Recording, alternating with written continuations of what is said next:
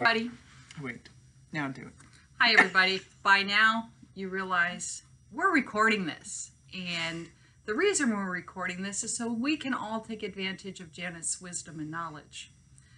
I have to give you a disclaimer that because this is being recorded and we're doing it in the same room, like 10 inches away from each other, I cannot predict what's about to happen. So hold on, and we're going to talk about rest. So rest right now is a very difficult thing for people to truly give themselves permission to take advantage of. I think COVID gave us a little bit of a glimpse into what truly the Sabbath should be. But Janet, you mentioned in your reflection about how society has taken the Sabbath and rest and kind of transformed it a little bit, but not necessarily in a good way. That's very true. Sorry, folks, I have to get a little used to this format. It's true, though. You know, Jesus said we can't serve two masters, money and him. And unfortunately, of course, our society being market-based and whatever, you know, it's really about the almighty dollar. And so stores, you know, I remember a time when stores were closed on Sunday and the grocery store was open from like 9 a.m. to 1 p.m. So you had to think of what you needed for that Sunday meal and go shopping during that time frame. And everybody was okay with these rules. But then I guess stores realized, you know, we're losing money on Sunday because people aren't always going to church and there's time to sell stuff. And so the laws got changed. I think they called them the blue laws. I'm not sure why. But anyway, the laws got changed. And so now there's just kind of like this pursuit of the almighty dollar. Not to mention that, you know, sometimes folks are working more than a 5-day work week, or their work weeks are off, whatever. And then, you know, so maybe Sunday then becomes the day to catch up on the chores around the house. And there's just not that day to kick back, relax, put your feet up, worship God, hopefully. But in addition to that, do things that are outside your normal routine. Yeah, and I found it interesting that out of all the 9 rules that we're going to talk about, that this really is the only one that is intimately tied into a commandment that has history all the way back to the Israelites and why God viewed rest as so important. Can you elaborate on that a little bit? Well, sure, of course I can. So back then, the Israelites were enslaved in Egypt, and they came under the authority of Pharaoh. And again, Pharaoh probably had the same idea that our culture has today, that it's all about the almighty dollar and it's all about what you can do for me. And so the slaves were working 7 days a week and bowing to whatever Pharaoh wanted. They weren't really given a day of rest. They weren't given a day to worship. And when God released them from captivity, he pointed through this commandment that first off, there's a higher authority here that we all answer to, and that's God himself, and that God in his infinite wisdom sees the benefit of us having a day where we don't work, where we take time to worship him and then to pursue other activities.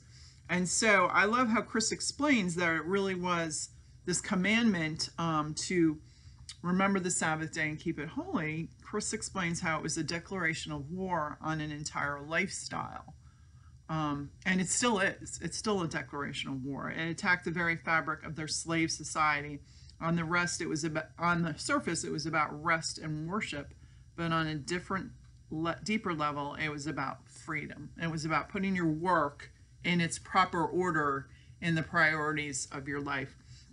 I also love when Chris points out that, you know, we're human beings, we're not human doings. Yeah. And it matters more our being than what we do. And of course, our being is all centered on the God that created us in his image and likeness. when I hear about this, and when I read this and read the chapter, I started to think that we have almost made work our idol. Work, and it's almost, and society has almost forced us to do things like that. And then the pandemic hit, and some of those things changed so drastically, and what we were able to do was put on hold for a little while. How do you think, especially in our society, we have transitioned to work being more of a priority and activity being more of a priority than that need for rest and that need for worship? So what was your question in there? How has Sorry. No, you're good. How has our society transformed in such a way that we have made work and activity a priority over rest, and in our case as Catholic Christians, sometimes God? So I think that again, going back to the almighty dollar, that kind of rules. But then too, you find that, tournaments, soccer tournaments, gymnastics, whatever, are often scheduled for a Sunday, and where, if you wanted to be involved in some sport, you might have to sacrifice your Sunday to do that as well, especially parents with kids. And so it really is about, setting priorities, being very intentional about keeping the Sabbath day, and saying no to what the world is demanding or asking of us to, give it up. You mentioned in your reflection that, especially with work, you very appropriately acknowledge like our healthcare workers and our first responders who, their jobs can't legitimately say, hey, I have to have every Sunday off.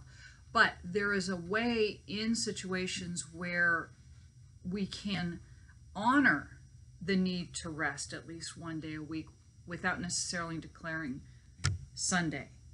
How can people go about doing that? Well, it's just really looking at your schedule. My first career, I was a lab tech in a hospital. So yeah, I worked almost every other weekend, a Sunday. And there's no way I could say I'm not working on a Sunday unless, I put in for time off. But that was just expected because, again, the cycle of life never takes a holiday, never takes a Sabbath day. So you have to work holidays and weekends. And it came down for me and my family was to, first off, honor those days that we did have off together, to, limit what we did, chore wise or whatever, and make sure that we had time as family. And then it's to try to build in, like, if you get a day off during the week, try to build in some of that rest time in that day off during the week. It's hard to do it because there's also, laundry to be done and housework. And thankfully, I have a husband that, picked up that slack for me when I wasn't able to do it. So that made it rather easy.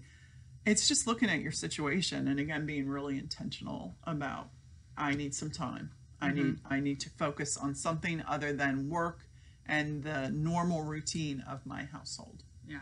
And I think sometimes we get caught up in, I met friends in Richmond a few Saturdays ago, and one of them was like, today is my normal day to get my housework done, to do the laundry, to do this.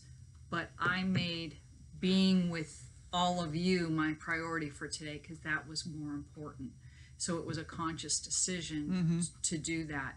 And I think that we as Catholic Christians almost have to set an example for others. Have we ever asked our supervisors, hey, I'm really not comfortable working on Sunday. Is there an option for me? So that you can create that. We almost feel like we don't even have the right to ask the question. Whereas maybe if we did, the answer could be yes. So looking at it that way. But what forms have rest taken for you? Well, and it goes all back to the other rule that Chris points out: have fun. You know, how can you have fun within your family or by yourself? You know, what activities? And I love how Chris puts this: what activities do you lose a sense of time when you're doing them? Or is there someone that you're with that you lose that sense of time with?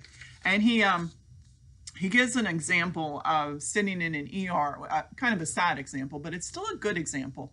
Sitting in an ER with somebody waiting for, you know, tests to be run and the doctors to come back, and you kind of lose that whole sense of time. And that certainly has happened with me on numerous occasions when my mother was still alive and we'd be in the ER more frequently than I'd like to admit. And I would call that hospital time. You know, we're on hospital time. A more positive example is when I'm at my sister-in-law's beach house. There's beach time where you just are so caught up in what you're doing, who you're with, that you just totally lose sense of time. And all of a sudden your stomach's growling and you're looking at each other like, oh yeah, it's lunchtime now, you know? Well, we just felt like we just ate breakfast, but oh, that was a few hours ago. Let's, you know. And when we lose that sense of time, we're actually entering into God's time, into eternity, because eternity has no time. There's not going to be clocks in eternity. Thank you, Jesus. You know, we're going to be, you know, in Kairos time, which is no time. So when we lose that sense of time, when we're doing some activity, that's when we're entering into this true meaning of Sabbath rest, which is resting in God and resting in His time. If you were to think back, now that things are starting to open up and people's schedules are starting to go back to normal, what could people possibly do to reflect on their pandemic time to help influence rest now that things are going back?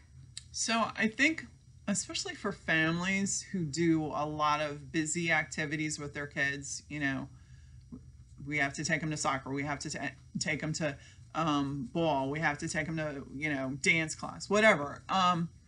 If you like kind of enjoyed not doing all those activities, and enjoyed your time together as a family more rather than running from one place to another, I would evaluate that. I know of my girlfriend's sister, her young daughter, as the pandemic started and all of a sudden they're, you know, at home and spending more time with each other, kind of basically said to her mom, you know, I don't want to go back to all that stuff that we were doing. Yeah.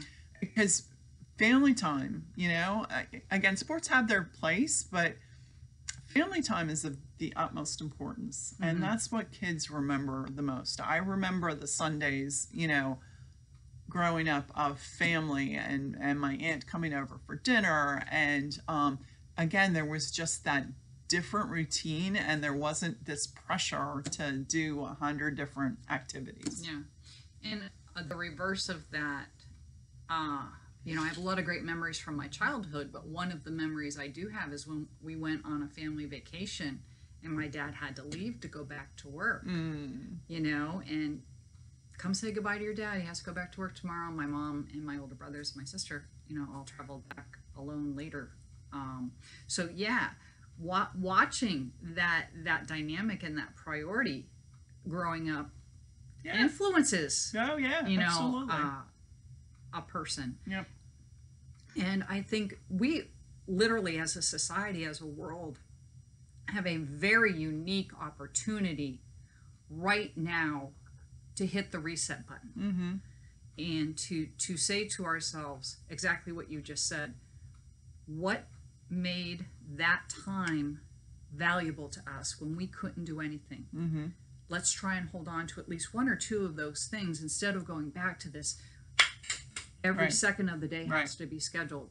And I think from there's a reason why rest is also a commandment. Because, you know, we try and obey all the other ones.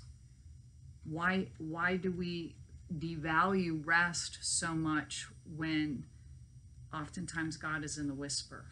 Because we feel so guilty when we're not doing something, you know? Like, okay, so we're filming this on a Sunday, and it's kind of a busy Sunday here. at the church, but I went home. My husband and I went home in between being at the first Mass today and coming back for the First Holy Communion Mass this afternoon. And I took a nap. Great. Yeah, we both took a nap. Yeah. But you kind of like, as I'm laying there, I'm thinking to myself, isn't there something better you could be doing with your time? And it was like, no. Yeah. I need a nap. Yep. I need a nap before I come back here. So we just tend to feel like we should be doing, rather than just sitting, being. Again, we're human beings, not human doings. Yeah. And I think it's, again, giving ourselves permission to be with God, to be with family, to spend those times, like those times you mentioned where you lose track. Mm-hmm. All of us deserve that because it refreshes us in the long run and makes us more productive for those moments where we have to be at work. Yep. And things like that. So I love the fact that this is midway through. You know, it's rules. Well, No, it's not. 2/3 of the way through, because it gives us a little bit more time to think about it and to practice it while we're together as a group. But if you could leave people with one bit of advice about rest, what would it be? So I think it's one more aspect of the Sabbath, looking at it from the Israelites' point of view. And they took their commandments very seriously to the point where it was like the letter of the law. And their zeal for keeping the Sabbath became so oppressive to the average modern day, well, average ancient day person, that they couldn't adhere to it, you know, and they got picked on a lot for breaking the Sabbath. The Pharisees would pick on the folks. That when Jesus comes along, this is the one thing that gets him into trouble the most. If you read through scripture, that he's doing these acts of compassion, which are considered work. So he gets himself into trouble. And that's really what ended up one of the big influencing factors of his arrest and crucifixion, was because he couldn't have been a holy man of God because he was healing the sick and doing acts of compassion on the Sabbath. And he comes out with this line that I ponder on sometimes, but he says, you know, the Sabbath was made for man, not man for the Sabbath. So we have to be really cognizant of what we're doing on the Sabbath, but not to the point where it becomes like legalistic. Yep. You know? And so certainly acts of compassion are still should be done on the Sabbath. The Sabbath doesn't give us a day not do anything. Did that make sense? Mm-hmm. I said that right? Yep. All right. But it opens the door to the Lord and rest. So you might not technically be resting, but you're really just being very conscious of opening the door to the Lord and what the Lord has in store for you. Great. Thank you. She'll be back next week. I promise. Thank you so much.